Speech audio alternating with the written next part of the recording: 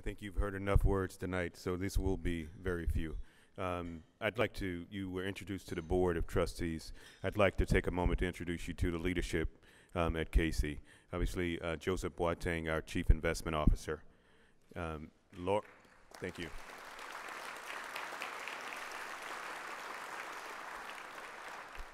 Laura Sagan, our Executive Vice President for Human Resources and Organizational Development.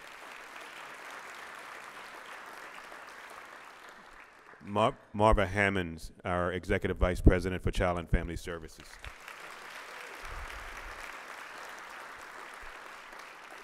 And Roxana Nawapras, our Chief Program Counsel and Executive Vice President for Legal Services. I don't think that our Chief Financial Officer is here, Dave Danielson. He traveled from Seattle to here only to get the flu somewhere along the way, so we advised him to stay away. And Dr. David Sanders, who is our Executive Vice President for Systems Improvement, who manages our technical support teams that go across the country to DC and Puerto Rico, working with all 50 states to help try and improve what's happening with children. And so I will just close with two things. In front of each one of you, there's a stone of hope and a pen. And I know many of you have become kind of professional at getting a piece of lamb, a piece of chicken, a piece of fish, and writing a check. Well, tonight we're not asking you to write a check, but we did give you a pen. And the reason we gave you a pen is because I would ask each one of you, as Dana mentioned when she said, is that a real promise or is that just a nice thing to say?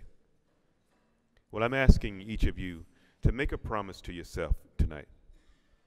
Take your pen and write a promise to yourself about how you are going to invest in hope in a child's life, beginning right now. And make it a real promise. And if you don't have an idea what you can do, write down this email address, info@casey.org, info@casey.org. Now, I know we got a lot of MBAs in here, and I know you know how to spell that. But I want you to make a real promise. And many of you are from New York. If you still don't have an idea, contact Gladys at the Administration for Children's Services and just say, how can I invest in hope for the children that you serve? And I'm sure she has a list. If you want the list that Dana read off when she was here, contact us at Casey. We'll make sure you can get that list. But I'm just asking you, don't write a check, because I know you can do that. Invest in a child's life and give them a reason to hope for a better future. Dr. King said, out of a mountain of despair, we can hew a stone of hope. I ask you to take this stone so that you will never forget that the only thing standing between you and investing in hope in a child's life is you. There are no excuses. It's just about making a decision.